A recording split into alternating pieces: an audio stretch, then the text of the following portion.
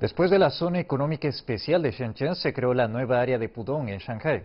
Veamos a continuación cómo ha evolucionado este centro empresarial especializado en la alta tecnología. Esta compañía de Internet en Pudong, Shanghai, provee servicios de suministro para tiendas. Hace 2 años, la empresa de reciente creación seleccionó a Pudong como su hogar debido a que el gobierno local estaba ofreciendo una variedad de apoyos y subsidios financieros, desde recursos humanos hasta consultas empresariales. He estado en la industria de la tecnología de la información desde hace tiempo y nuestra compañía es una empresa de comercio electrónico. Muchos profesionales de las tecnologías de la información se han estado ubicando en Zhanjiang, en Pudong. Así que desde el punto de vista de empresas de reciente creación o startups y recursos humanos, comenzar en Pudong fue muy apropiado. Obviamente esa no es la única empresa que ha sido atraída por la atmósfera profesional y los servicios en Pudong. Para finales de 2016, más de 1.700 empresas de alta tecnología se han establecido en Pudong, más que en ningún otro distrito de la ciudad. La mayoría de ellas son de las industrias del Internet, la farmacéutica o de nuevos materiales. Esta incubadora es operada por la empresa de inversión Shanghai Group. La propia empresa fue desarrollada en Pudong hace una década y ahora está ayudando a 300 empresas jóvenes a crecer en la misma área.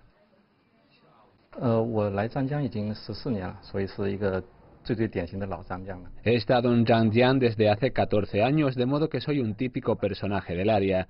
Cuando recién llegué tenía que caminar a través de una granja, no había nada, pero ahora además de las empresas, Zhanjiang tiene viviendas y sitios comerciales y de entretenimiento.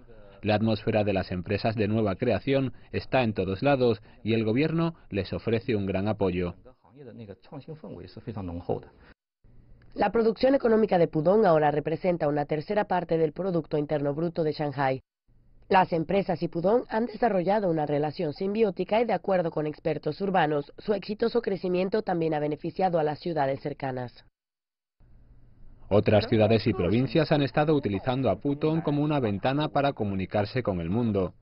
En el pasado, Shanghai no tenía este tipo de cosas, pero repentinamente Pudong representa una ventana abierta para el país. La utilidad de Pudong es inmensa.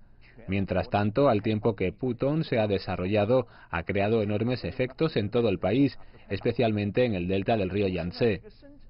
Por ejemplo, en la ciudad cercana de Suzhou, que ha resultado particularmente beneficiada con el desarrollo de Pudong.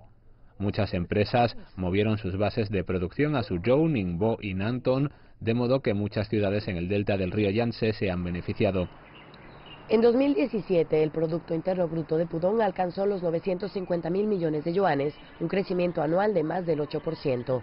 El desarrollo de Pudong no se ha detenido. Tan solo 5 años después de que fue establecida la primera zona de libre comercio en el lugar, Pudong ya está trabajando para establecer un puerto libre que se espera le dé un mayor ímpetu al crecimiento económico del país.